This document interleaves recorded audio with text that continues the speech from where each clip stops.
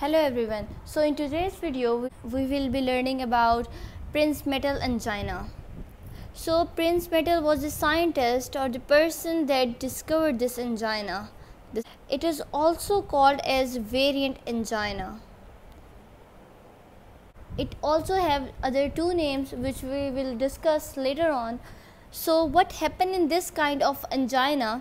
It is an uncommon pattern of episodic angina which occur at rest. So as it occur at rest condition, we can also call it as rest angina. And what is the reason behind this angina and how it differs from other types of angina is that this angina is not caused because of any physical activities or heart rate or blood pressure or atherosclerosis. It is only caused due to sudden spasm in the coronary artery.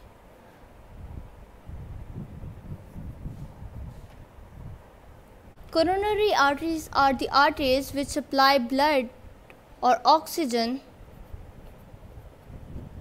to heart muscles. As heart muscles need oxygen for the pumping activity, as it need to contract and relax for the pumping activity so that it could supply oxygen through blood to whole body. So what happen in coronary artery is that there is a sudden spasm or sudden vasoconstriction occur in it. And how it occur? It occur due to dysfunction of endothelial layer. This is the layer of vessel. When there is dysfunction of this layer, there is spasm, and this spasm causes the vasoconstriction of the vessel. When there is a vasoconstriction or sudden spasm of the vessel, like if this is the vessel and here it is the sudden spasm occur due to dysfunction of endothelial layer of the vessel. So what will happen that there will be the blockage for the passage of blood. So very little amount of blood will be available to the myocardium for the pumping activity of the heart, which require oxygen. So one thing to be remembered is that there is not complete blockage of blood. So in myocardium there will be ischemic condition, and ischemia is something that is imbalance between oxygen demand and oxygen supply. As there will be no further flow of blood, so there will be ischemic condition build up in that part of heart or that myocardium where this artery was providing blood previously. Because it is causing the spasm of the coronary artery, it is also called as vasospastic angina. So now it has four names. One because of its discoverer, and second one because it is variant, its characteristic, and third one because it occurs at rest. It doesn't occur at physical activity or when sympathetic nervous system is being turned on or at any other condition like heart rate is being increased or blood pressure increased. No, it doesn't occur at that time. It is occur at rest when you are laying down or when you are just relaxing in the morning. It occur at rest position. And its fourth name is vasospastic because of the action or because of the reason behind this spasm. As it is a sudden spasm or sudden vasoconstriction of coronary artery, so it can be treated with nitroglycerin or calcium channel blocker.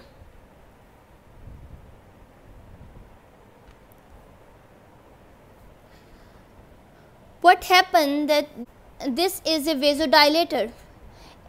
It is also effective in stable angina.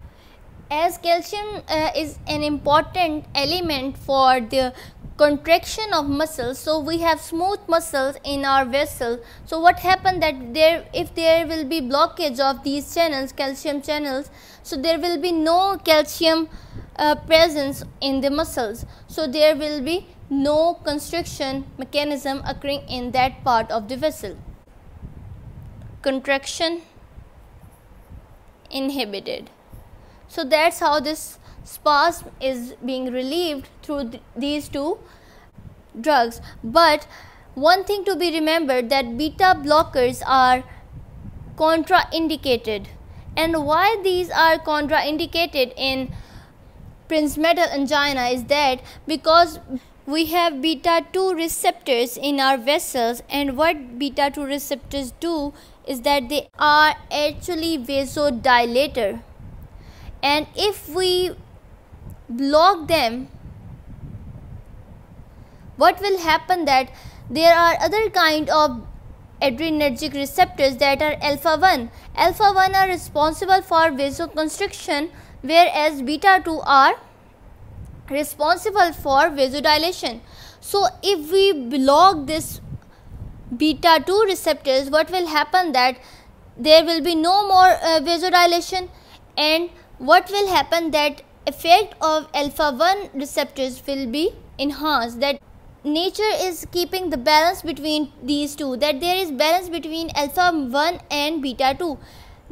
Alpha 1 is doing vasoconstriction, whereas beta 2 is doing vasodilation.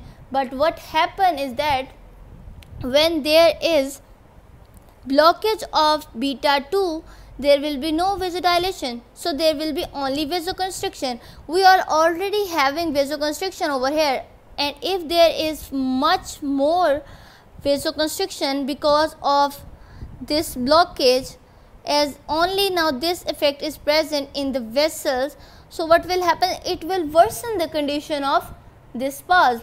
So it is contraindicated. This is the thing that you should always remember, because it differs from other types of angina and other types of coronary artery diseases, because beta blockers are often prescribed in other types of angina, but in this type of angina it is not recommended at all. So now let's talk about what's the difference between stable and variant or Prinzmetal angina. So in stable angina, as we all know, it occurs during the physical activity or during sympathetic nervous system being turned on.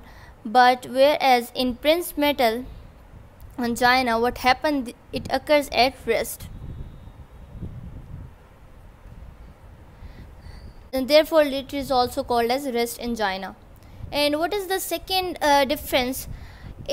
Stable angina occur at daytime. As we all know, daytime is the time when you do some physical activity or you are physically active, but at the night time or early morning you are at rest or you are doing something that is not physically very active. So it is night or early morning.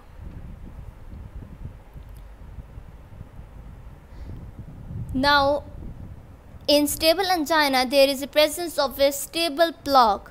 Plaque is made up of cholesterol deposition or lipid deposition, so it is present. But in Prinzmetal angina, there is absence of stable plaque.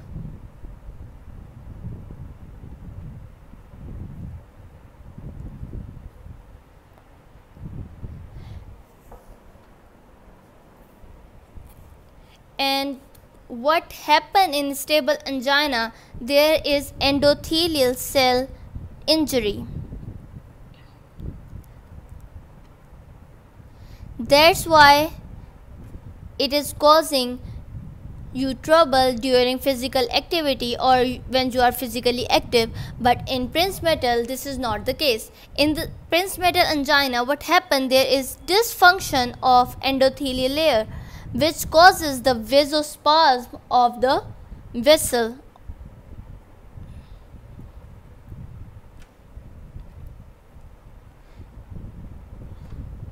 And what is the last thing that is different from stable angina, that there is in stable angina there is presence of atherosclerosis, but in Prinzmetal angina it is at the initial stages of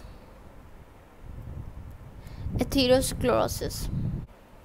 Prinzmetal angina can definitely proceed to atherosclerosis, but it is not the reason that is causing Prinzmetal angina. What is the reason of Prinzmetal angina? A dysfunction of endothelial cells, which is causing the vasospasm or vasoconstriction. Of stable angina, there is already presence of atherosclerosis, but in Prinzmetal there is not presence of complete block or atherosclerosis. But definitely when you will have the vasoconstriction, there it can proceed towards the deposition of lipids and other problems. So Prinzmetal angina can lead to stable angina, but it is not the same. So now, what are the reasons that can cause Prinzmetal angina? There are different kind of reasons. That could be stress. Stress is almost cause of every and most of the diseases, because stress is the main thing that can make you sick. So that's why everyone say do not take stress, relax and keep it simple. So what is the next reason that could be the cause of Prinzmetal angina? That you are taking vasoconstrictor. What vasoconstrictor do is that they constrict your vessels, and when there will be constriction, there will be a chance of vasospasm and there will be Prinzmetal angina. So this can be the second reason. And what could be the third reason? That you are smoking. Smoking can lead you towards lung problem, towards heart problem, towards diabetes and so many other. And what can be the next reason? Cold weather can also initiate Prinzmetal angina.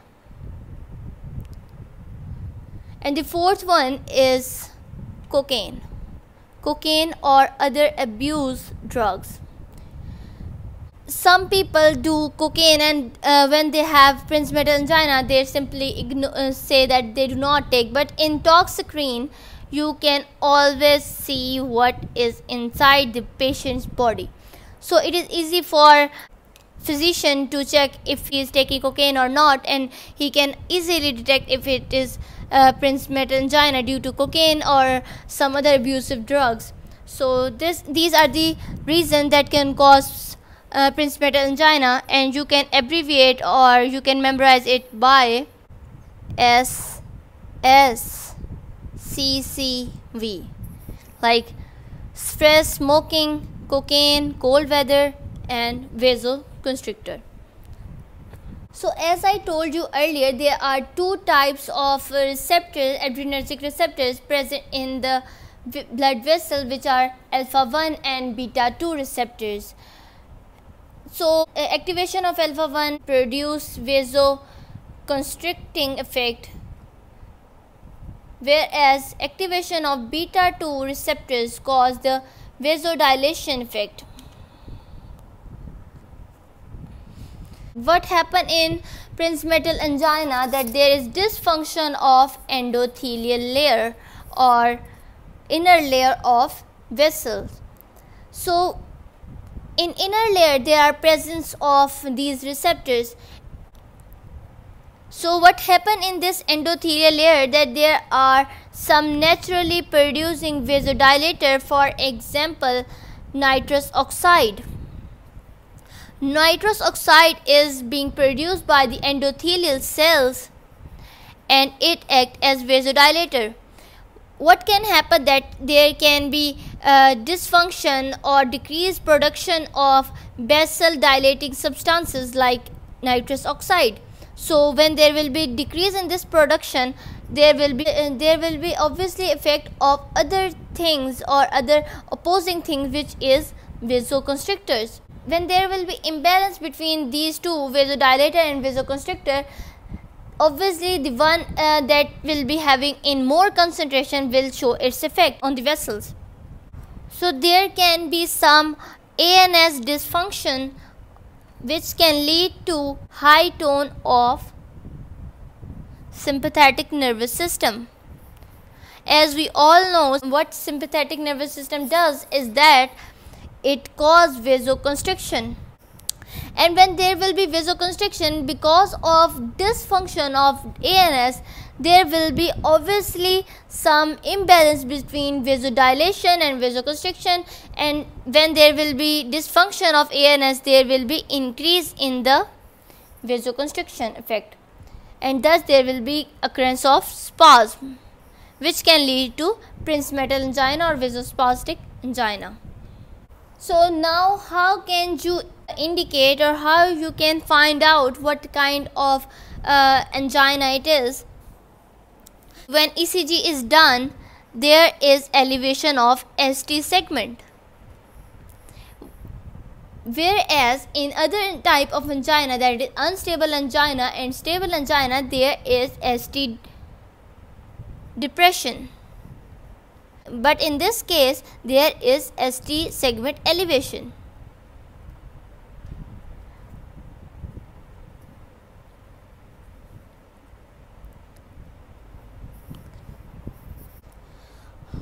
So from ST elevation, what can one deduce is there are 90% chances that the person or patient is having MI, that is myocardial infarction, but 5% chances is that he is having vasospastic angina.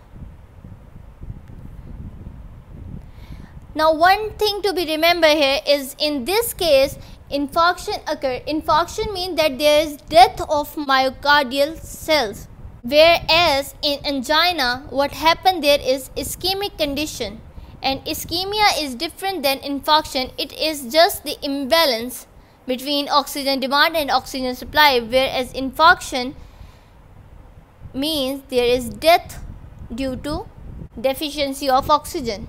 Other 5% can indicate that due to some other cause, which can be pericarditis or some other causes.